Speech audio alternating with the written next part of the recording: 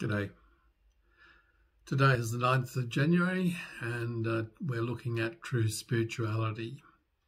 Our passage is Acts chapter 8, verses 14 to 17. It says, "The apostles in Jerusalem heard that the people of Samaria had received the word of God, so they sent Peter and John to them. When they arrived, they prayed for the believers that they might receive the Holy Spirit, for the Holy Spirit had not yet come down on any of them. They had only been baptized in the name of the Lord Jesus. Then Peter and John placed their hands on them and they received the Holy Spirit." Have you ever thought carefully about that strange passage we just read? The Samaritans believed and were baptized, but hadn't yet received the Holy Spirit. What does that mean? Any ordinary Christian will tell you when you believe, you receive the Holy Spirit and you get baptized to indicate that faith. Yet what happened to the Samaritans is quite contrary to that pattern. The passage is an important key to true spirituality, and if you're on Facebook, you will know how important the quest for spirituality is for many people.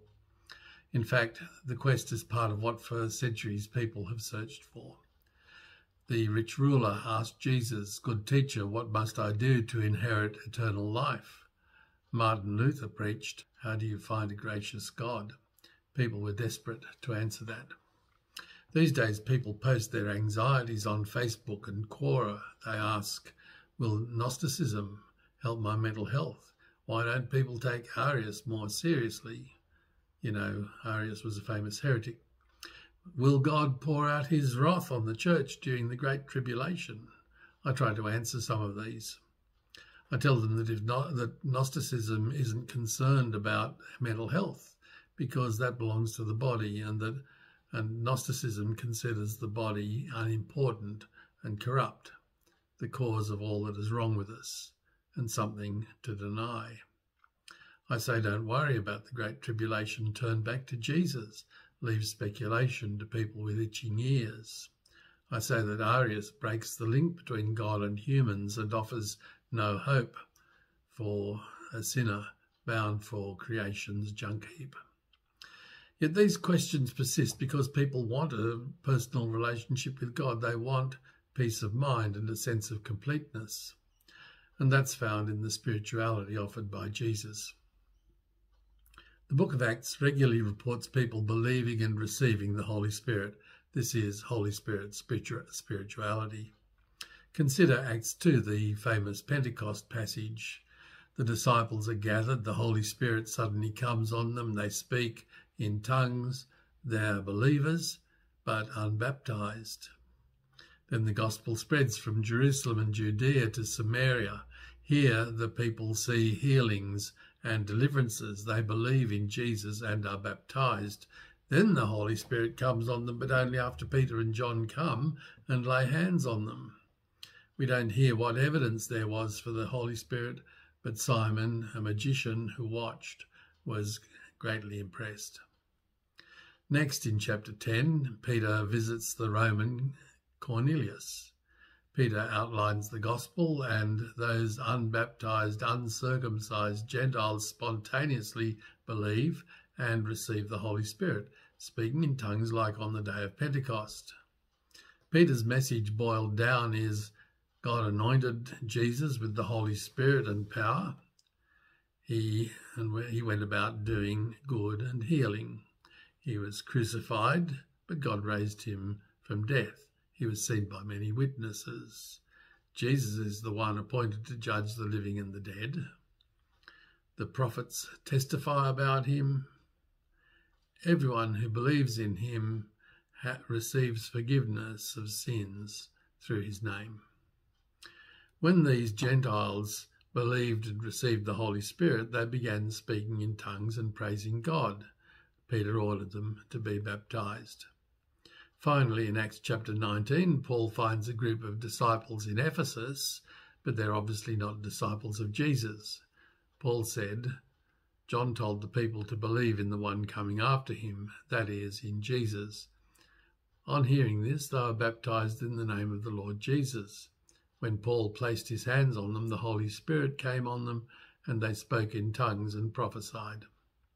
Again, the pattern: belief, baptism, Holy Spirit. The Spirit is evidenced by speaking in tongues and prophecy.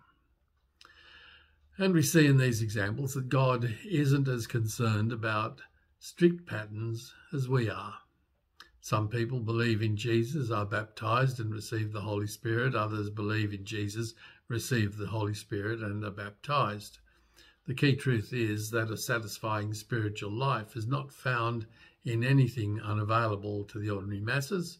It only comes through trusting Jesus. Personally, I first understood that Jesus died for me through a school scripture class.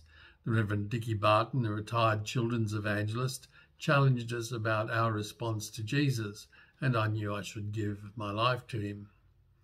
But I didn't. So God stopped waiting for me and sent Mrs. Cook around to invite our family to a baptism at the Baptist church. My mother, my brother, and I stayed. 8 months later, after resisting the gospel challenge every Sunday night, I gave in to Christ on the Goulburn Street footpath in Sydney beside the open-air campaigners' van. Eventually I was baptised, I read my Bible, I prayed, I studied, but I was dissatisfied. There was a dryness. My Pentecostal cousin Michael was doing carpentry for my father. He arrived early every day so he could leave early and catch the first workers off the afternoon trains. He preached and handed out tracts. He seemed to have a satisfaction I lacked, though I disagreed with his theology about the Holy Spirit. I began praying that God would do a new work in me. This is where many Baptists get edgy, because we're taught believe and you receive the Holy Spirit, then get baptized and everything is sorted out. And while I got edgy about what my cousin was saying, I saw his attitudes and his confidence that God was doing something new in his life. Then the Holy Spirit was renewed in a woman I worked with. One of my co-workers said Faye used to be so flat, now she seems to be on happy pills. She was transformed. So many people want changes. They try meditation or medication, organic foods or yoga, but what do they get? How do you transcend yourself? By accessing only what is in yourself. There's nothing wrong with meditation. The psalmist meditated on God's word day and night.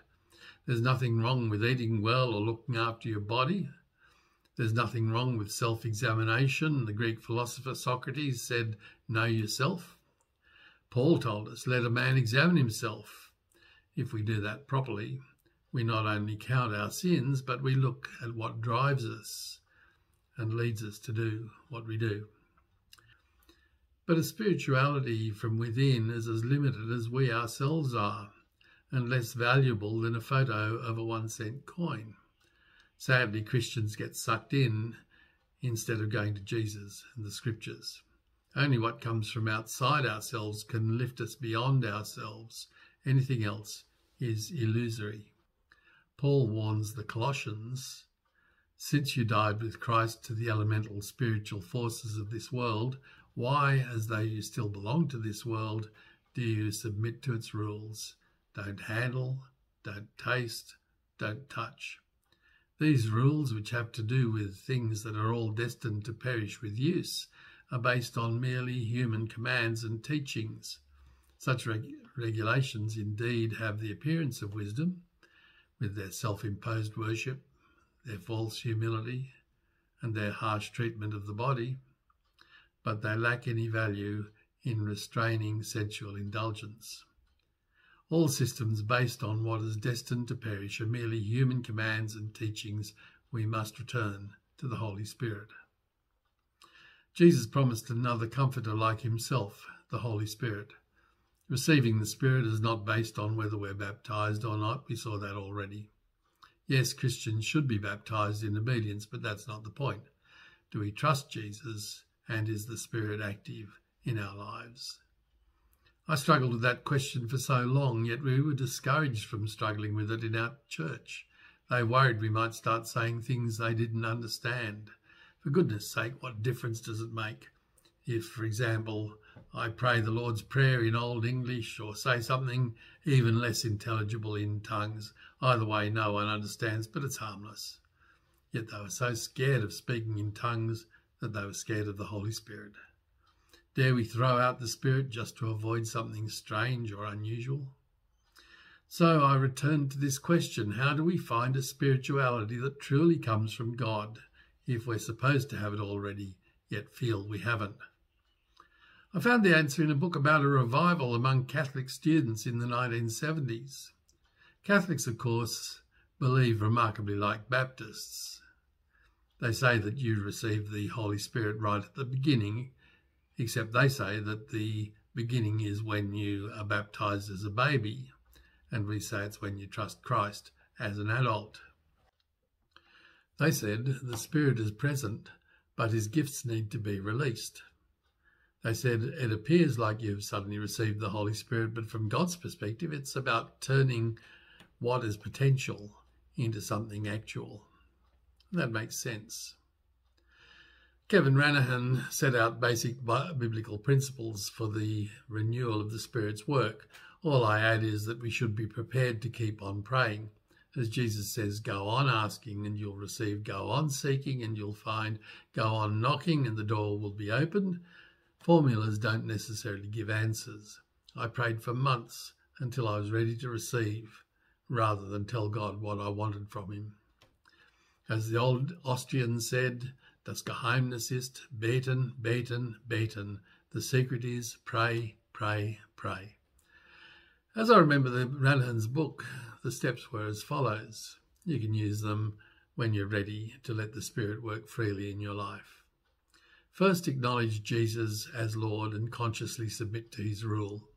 The Bible says that every knee shall bow and every tongue confess that Jesus is Lord, to the glory of God the Father.